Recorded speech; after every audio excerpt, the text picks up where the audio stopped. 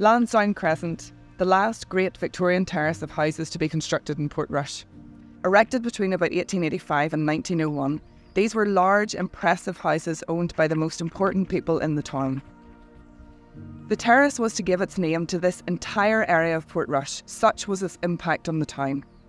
I'm standing in Lansdowne Green, down there is Lansdowne Road and to the north is Lansdowne Car Park.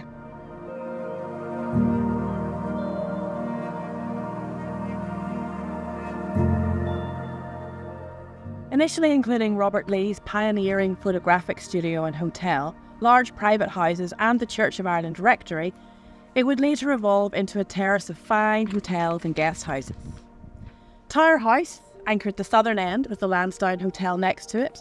The renowned Scary Ban Hotel was next, and then followed the Ormond, Alexandra, Oakdean, Claremont, Wyncliffe, to name but a few.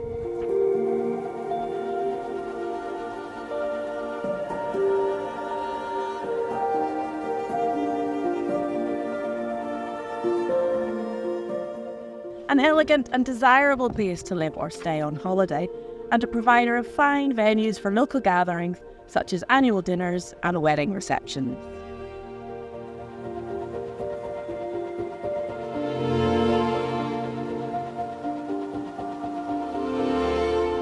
Sadly, time and modern developers have taken their toll on this fine terrace.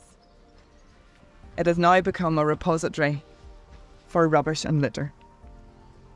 Tower House demolished and replaced by apartments, Scary Ban lost in a fire, and the site lying vacant for decades. Many others apparently abandoned and decaying through lack of maintenance, renovation or redevelopment. A few others have been well looked after and redeveloped as apartments. One has reopened as an hotel, the Elephant Rock, whose owners are to be commended for retaining the original building and renovating it to suit their purpose. However, what we're left with overall is a scene of dereliction and decay, a site which does no credit to Portrush or to the owners of the empty and derelict buildings. One has to ask why these sites and buildings and others, such as those on Main Street and Causeway Street, have not been maintained and developed. Why have we been left with this eyesore of dereliction? Who are the owners of these sad buildings, and why have they allowed their property to fall into its current state? Why has the Scary Ban site lain vacant for so long? Portrush does not need any more blocks of apartments.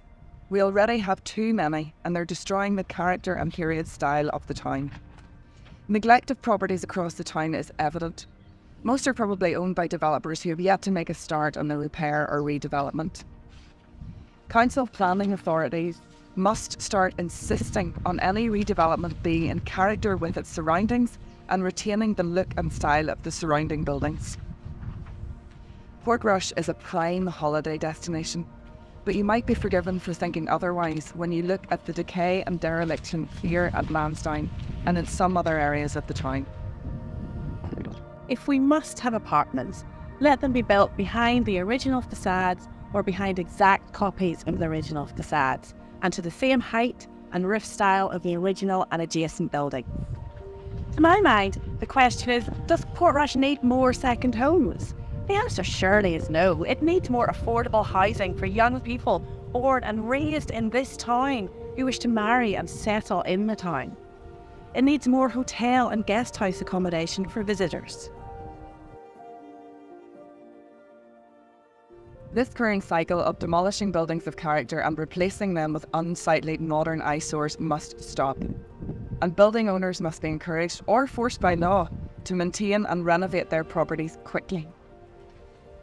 Local council and their planning authority must act to stop this unending cycle, and hopefully in that way stop the scenes of dereliction which can be seen around the town, but especially here at Lansdowne Crescent. This once elegant terrace of houses should once again become a landmark statement for style and elegance, rather than for the dilapidation and decay as it now stands.